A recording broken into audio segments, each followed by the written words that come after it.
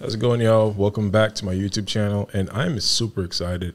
Today, I just picked up, actually a couple days ago, I just picked up the SM7B microphone, the legendary SM7B dynamic microphone. And right now, I'm recording on the Rode Podmic. This microphone has done me justice for quite some time now. I own 4 copies of the Rode Podmic. I love the microphone. It sounds great. It's amazing, but it was time to upgrade, and I really wanted to do this for YouTube.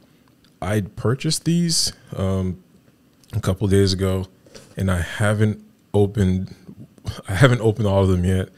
And I wanted to. I cut my finger earlier. I was doing a drone video shoot, and I tried to put the DJI Mini 2 down, and the blades literally cut my finger, like blood was everywhere. But that's another story. I wanted to do a live reaction to me using the Rode Podmic versus the Shure SM7B. I want to hear the difference because I have the Shure SM7B right here, but it's not on. I have it muted. The levels are completely down, so I don't know what it sounds like. I'm speaking directly into the Rode Podmic. So this is what I'm going to do. I'm going to shut the Rode Podmic off, right? We're going to shut it off. And ladies and gentlemen, we are now tuned into the Shure SM7B. This is the first time ever that I'm listening to my voice on the SM7B in my studio. Wow. This microphone sounds, it's a huge difference. Now, for a very long time, I did not want, get this thing out of here. No, I'm just playing. For a very long time, I did not want the SM7B simply because everybody else had it.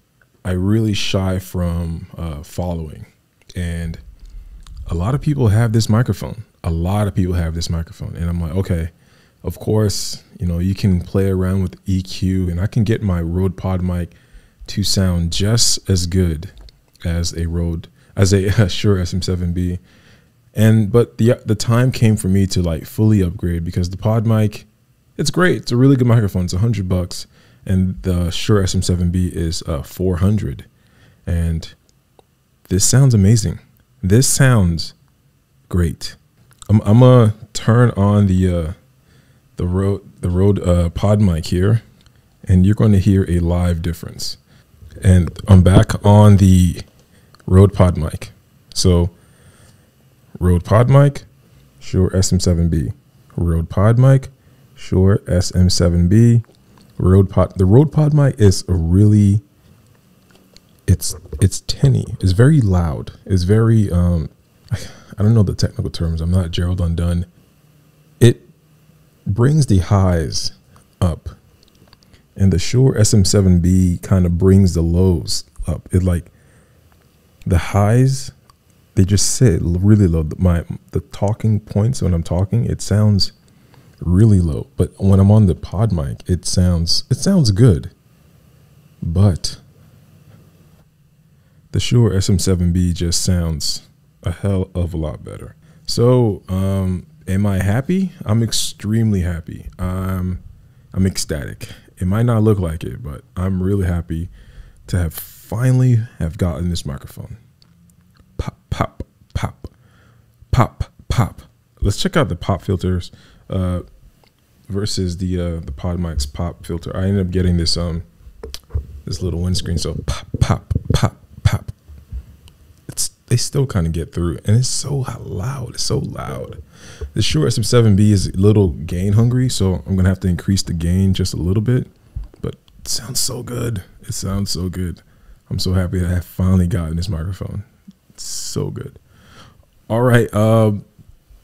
If y'all enjoyed this video, leave a like and comment down below.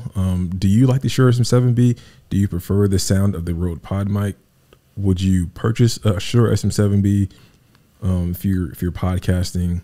or would you just want to stick with the Rode Podmic because it's financially, it makes sense because it's just $100 versus the Shure SM7B, which is around like $400. So let me know.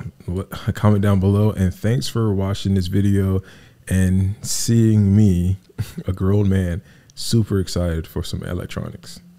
All right, y'all. Thanks for watching, and stay tuned for the next video. Peace.